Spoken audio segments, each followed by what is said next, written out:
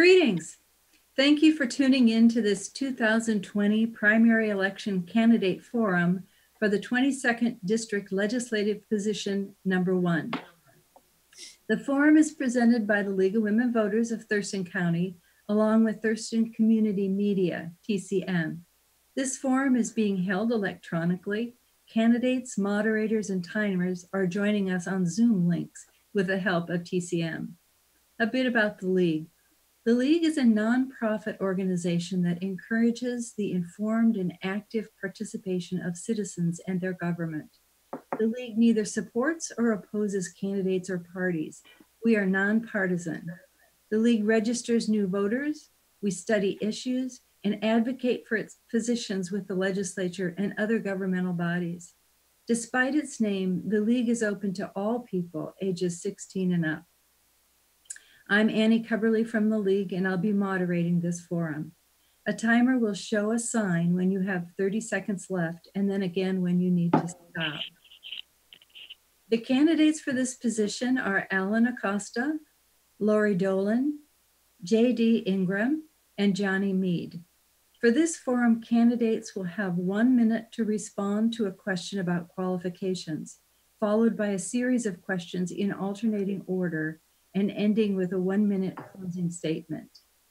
The first question is, why are you the most qualified candidate for this position? We're going to begin with Acosta, and then Laurie Dolan, then J.D. Ingram, and then Jonny Meade. Each candidate has 1 minute to respond. So, Alan, you want to start? Yep. Again, my name is Acosta. Extensive service in the U.S. Army as a military officer. I have a degree in Eastern Michigan as a public safety administration, concentration in criminal investigation. I've done numerous work in this legislative district, 22, and also a lot of political activism on campus and working with both sides of the spectrum and getting legislation through when it regards to individual rights and also businesses to make sure that they have lots of choices and take out the barriers of regulation. So I continue to work those and advocate, and I continue to stay in touch with the Legislative District 22 in the community and making sure that their voice is heard on campus. So I've been doing that for numerous years and a lot of community activism to maintain the pulse within my community. Thank you. Laurie Dolan? Thank you. So I bring a wealth of legislative experience, both proposing, writing, and passing legislation. For the past 4 years, I've been the Position 1 representative for the 22nd Legislative District and able to pass many important bills along the way. Before that, I was Chris Gregoire's policy director, so I did all the policy in all aspects of state government on behalf of the governor from 2005 to 2009. But perhaps more important, I spent 30 years in K-12 education in the Spokane Public Schools. Thank you. J.D. Ingram?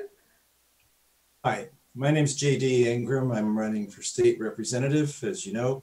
I'm not a career politician. I consider myself a lifelong Republican with strongly held conservative beliefs. I've spent much of my adult life working and raising my family. I'm qualified because I believe in you. I believe in your ability to run your life with minimal interference from the government. Our nation was founded on the principle of individual liberty. We need government, just less government than we've been getting. Thank you. Jonny Meade?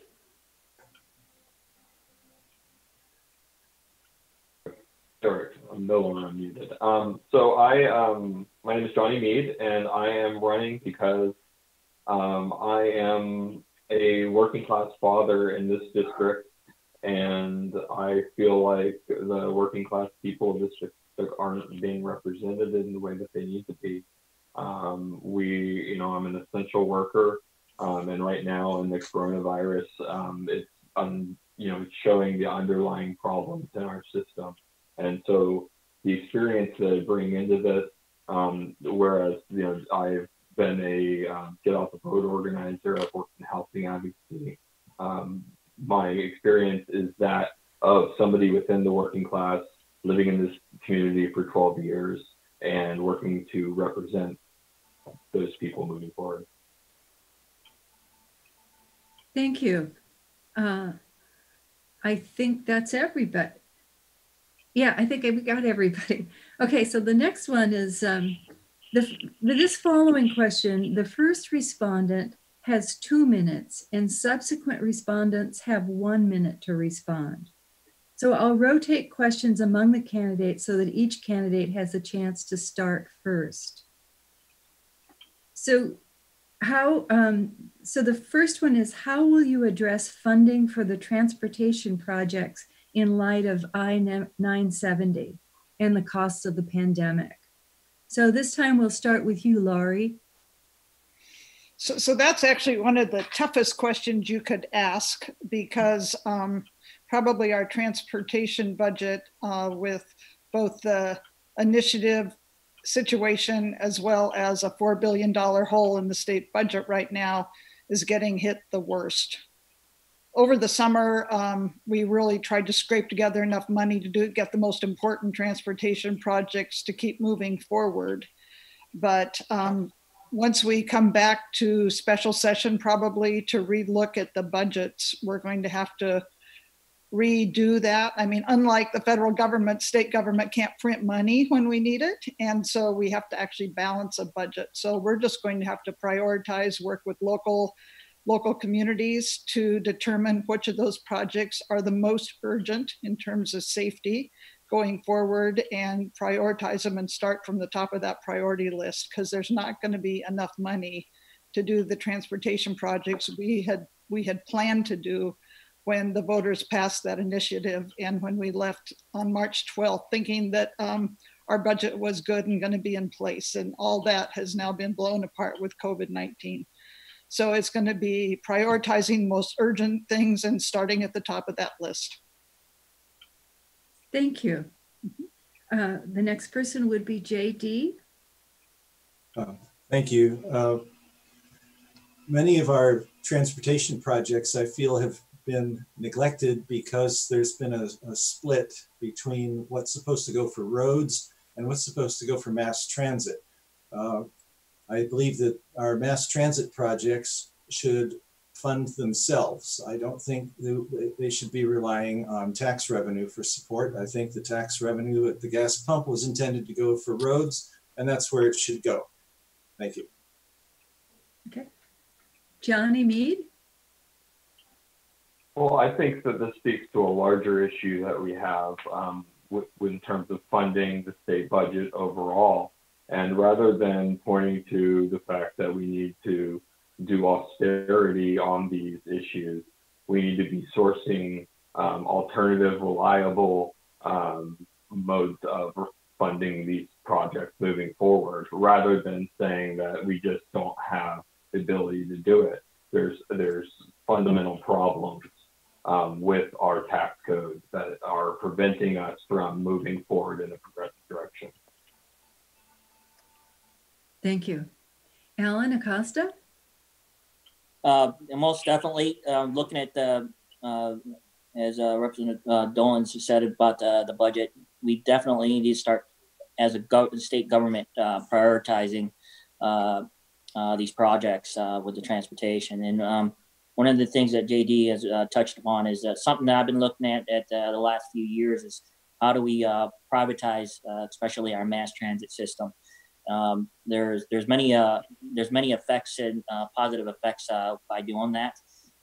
Also bringing jobs into their community and new independent business owners, and then taking that away.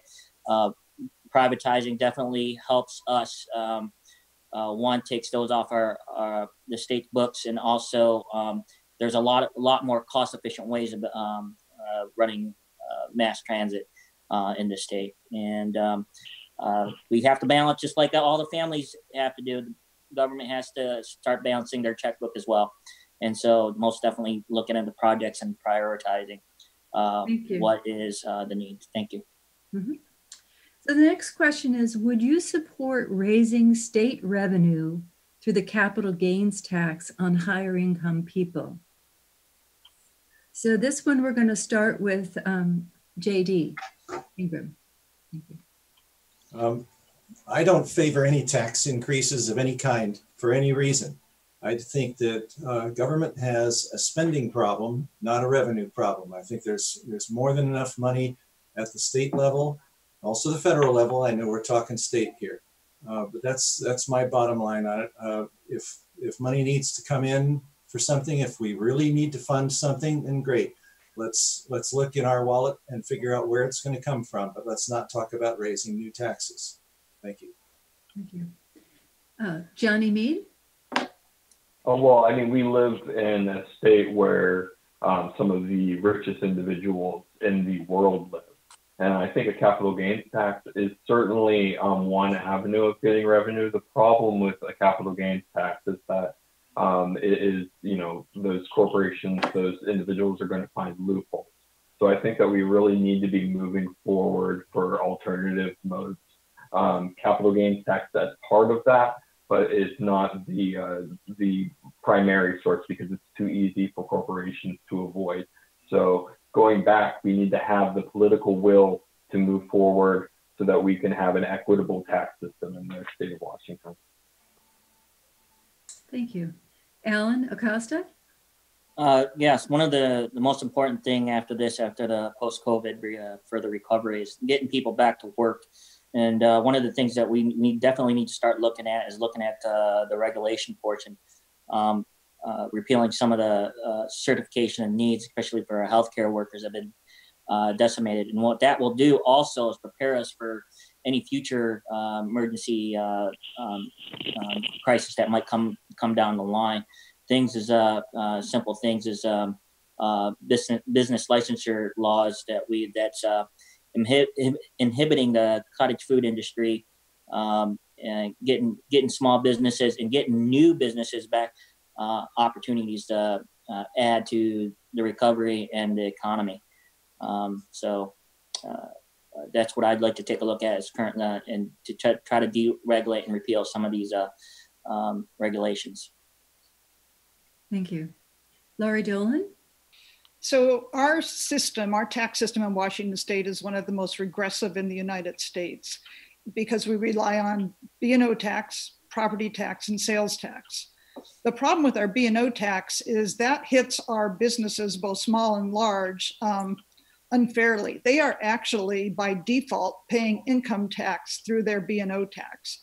If we could get rid of depending on the B&O tax and go to a capital gains tax, that would actually help probably some of our wealthiest citizens in Washington State. The capital gains tax would have to be for the very wealthy, people who sell stocks and bonds and get more than $250,000 at a time in interest gains. Those are the people who would pay the capital gains tax. They come to the legislature, many of them, and tell us how much they would be willing to pay that because they're lucky to be as wealthy as they are because of Washington State and the economy that we have here. They want to pay for roads. They want to pay for all those infrastructure things. I'll stop there. Thank you. So the next question is, what steps will you take to ensure that people of color are treated fairly by law enforcement and within the criminal justice system? And this one will start with Jonny.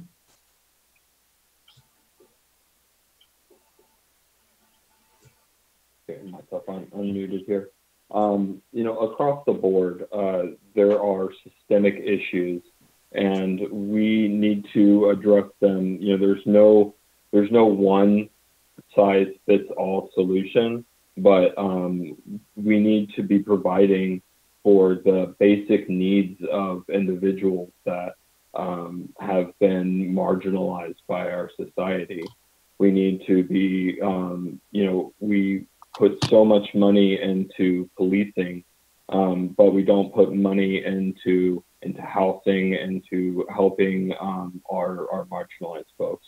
And so I feel that you know, we need to fundamentally look from the top down at our criminal justice system and, you know, do something different. And just, you know, going at it from a perspective of just the criminal justice system isn't going to solve the problem, because the underlying issue is that people's needs are not being met, and they're not being met by historical inequalities that are baked into our system. And so we need to address those first and foremost, which means housing, education, providing opportunities to people of color that are not currently available to them. Thank you. Alan Acosta?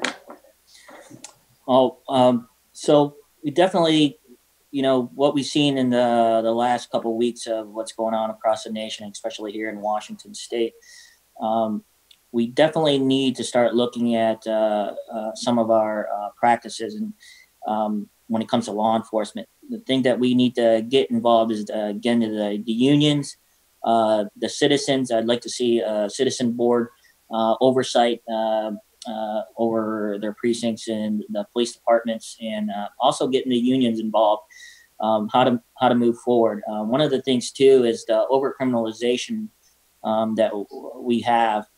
We need to look at some of these minor offenses that might cause some contentious citizen to police contact that might not be necessary, which can escalate to something that what we've seen in the last couple of weeks with George Floyd. Some of the things too is looking at privatization of some aspects, the scope of work with the police department, and continue to work with leaders in the community to find a way ahead. Again, it's not working, so let's try to find something else that will work. Okay. Laurie Dolan. So I really agree with a lot of what Jonny and Alan just shared. We watched the movie Just Mercy last night in my household, and there was a line in there that has been resonating in my brain ever since last night. And the line was, "The opposite of poverty is not wealth. The opposite of poverty is justice." And I think all sorts of Americans, all races of Americans are out protesting in the streets right now because of what we watched with George Floyd was untenable. That can't happen in the United States of America. So we passed 940 as a state a couple of years ago. We already are on this path to better controlling police use of deadly force. We need to get independent investigations. We need to work with unions. Those two things are really important as the next steps that we need to approach. We can do this. Washingtonians care about justice. Thank you. J.D. Ingram. I don't think there's a simple solution. I think part of the problem, it's far bigger than law enforcement.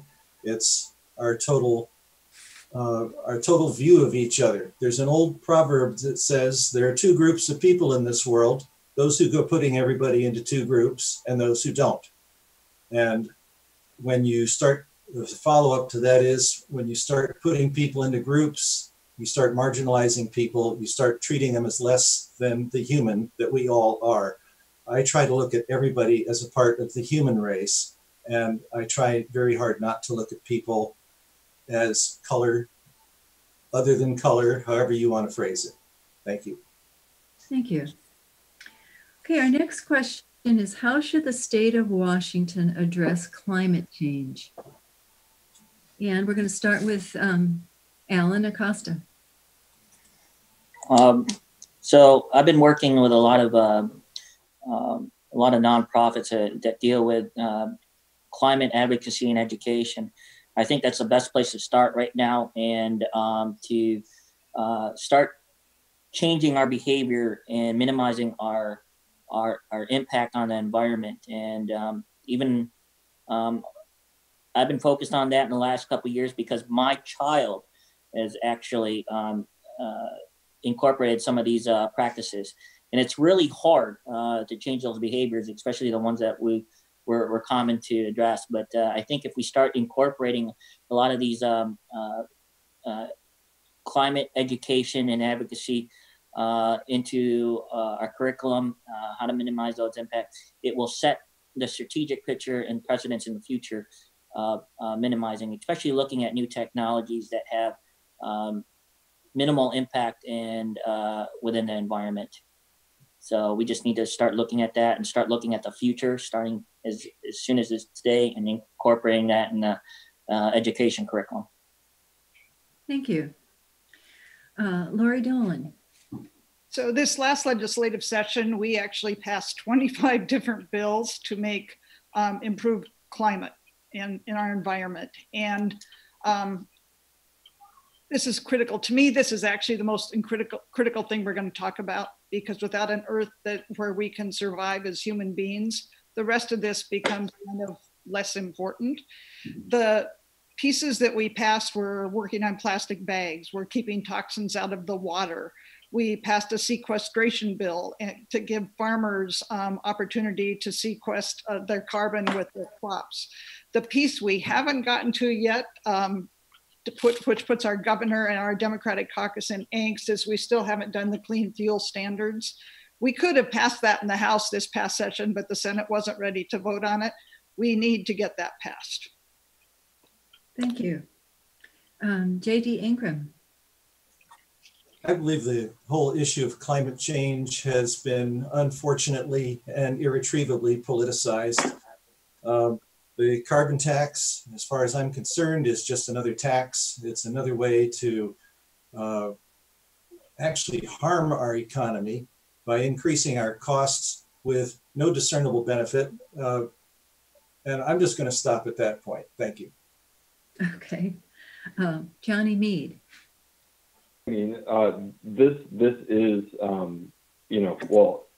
prior to the COVID-19 crisis coming and hitting us in the face, this was the overarching crisis that we need to deal with. And it's still present there, even with coronavirus there. So we have so much work that we need to do to move our state to green and renewable energy. We can provide jobs doing so through a green jobs guarantee. And we need to have massive investment in solar and wind, offshore wind, and ensure that our local power resources are not being controlled by fossil fuel companies, and that if they are burning fossil fuels, that they're not able to just give us rate increases whenever that they deem fit. So overall, the state needs to divest from fossil fuels. Individual actions are nice, but it really takes a concerted effort at the state level. Thank you. So the last question before the closing statement is, how might the state of Washington address homelessness? Do you see it as a local issue or is a broader response needed? So this one, we're going to start with, Laurie. Okay, thank you. So homelessness is an issue that's local, it's county, it's state, and it's federal. So I see it at every single level of government. What we were able to do last session is we actually passed $135 million of new spending for the homeless account, which was basically more than we've ever spent before. I'm hoping with our $4 billion hole in the budget, we can still keep that pretty whole, because we've got to keep the affordable housing that we already have in place, and we need to be able to build more affordable housing. And to do that costs money. So, a lot of that money is going to local government so they can spend it in whatever place they need it within their local geography. I lost my train of thought, just a minute. The other thing that we did with laws last year is we actually found the balance. We're trying to find the balance between landlords and the renters. There's a balance there, because the people who own the property, this is their living. We need to make sure they can make a living. We want them to have that property that people can rent. The people that are renting the property need to be able to get into homes. One example of a bill we passed is we had a bill that if you're moving into a new apartment, sometimes the biggest expense you have is the move-in costs. So we passed a bill that if you don't have the money and your move-in costs are more than 25% of what your monthly rent's going to be, you can actually pay your landlord for those move-in costs over like 3 or 4 months' time. So that's just one way to make sure the landlord gets the money that he or she deserves and the renter can afford to actually move in. So that's just one simple bill that hopefully keeps that relationship between landlords and renters stable. Thank you. JD Ingram? Homelessness is obviously a complex solution. It involves many different issues. I can list a few. I'm sure I will miss a few, so it's not intentional that I miss any, but you have drug abuse, mental health, poverty, unemployment. Unemployment's never good at any time. I was going to say at an awkward time, but unemployment's always awkward. But I'd like to be very clear that I don't think government spending is the solution. Anytime you subsidize something, you're going to get more of it. And unfortunately, I believe most of our so-called solutions toward homelessness that involve spending are just subsidizing it, and we're getting more of it rather than really finding solutions. I do think this is where the government needs to get out of the way of nonprofits and private businesses. I don't think government can solve this problem because I think government is partially responsible for causing it. Thank you. Thank you. Jonny Meade. No, I think it's ironic to say that the government's, the cause of the problem when it's it's the market that has failed these individuals. We have, I work downtown and I see people face to face, know them by name. And what they need is resources that the government can provide. We need public housing. We need behavioral health services where we're trying to work upstream to solve these problems before they get to crisis management. Because right now it's a one-stop fits all. We call the police, they clear the camp moves to another spot, and then after those neighbors get annoyed, then the cops come, move the camp again, and you're not going to have a solution that doesn't involve actually housing the people that are unhoused. So I believe in providing public housing and behavioral health services to our most unfortunate. Thank you. Alan Acosta. Yeah, so I've been working the homeless issues for almost close to a decade now, and definitely I'd like to see more resources put towards that. And one of the things is that's very important is mental health and trauma care programs. And these are things that we can definitely work with universities and the local private hospitals. And the nonprofits that I've worked with are doing an amazing job to continue to mitigate the issues in our local communities. Another thing too that we definitely need to take a look at is our zoning laws and also our the cost of permitting to build these homes. We need more homes. We need shelter, and in order to do that, there's a lot of government regulations that are adding costs and that are making homes out of reach. 20 years ago, we were looking at everybody's goal was to have a house, but now it's out of reach, and now it's and so we need to take a look at how to bring these costs of these homes down. Let the builders do what they do best and build homes, and so on. So zoning laws, take a look at that. Thank you. Housing affordability. Thank you. Okay, so we're down to the last closing statement. So each candidate has 1 minute to make a closing statement. And we're going to start with JD Ingram. Thank you.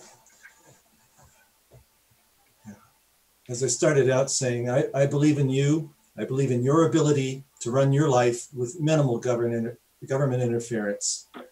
We definitely need government, but we've got too much of it. If I'm elected, I will use the federal and state constitutions as my guide to carefully review all new laws and revisions to existing laws to ensure that they are constitutional, support individual liberty and personal freedom. Thank you. Thank you. Jonny Meade.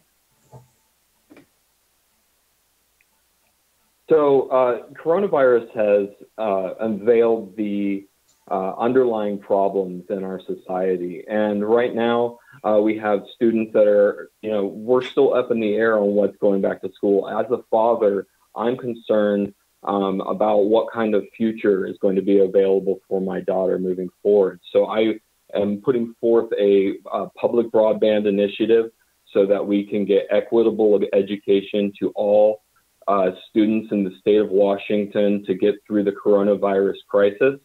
Because our people find themselves on the edge of unemployment without health care. We have 42,000 folks in Thurston County alone that are unemployed. And how are we going to get education to our students when they can't afford to pay the internet bill? We have the infrastructure there already. We just need the political will to be able to provide material resources to the people of our community, a community of which I am a part and I plan to represent. Thank you. Alan Acosta. I have worked on numerous legislation that advocate for individual rights and protection. I have spoken out against continued taxation at rallies, fighting the cost of living increases that are making Washington less affordable for families. I work with the community outreaches, addressing food insecurities and homelessness in our communities, to include Veteran Homelessness Task Force, a growing issue within the state. I am an advocate for affordable housing and zoning law reform. I'm a responsible steward of public lands and strong advocate for conservation education. I am more than words, and I want to continue my service to Legislative District 22. Thank you. Thank you. And Laurie Dolan. Thank you.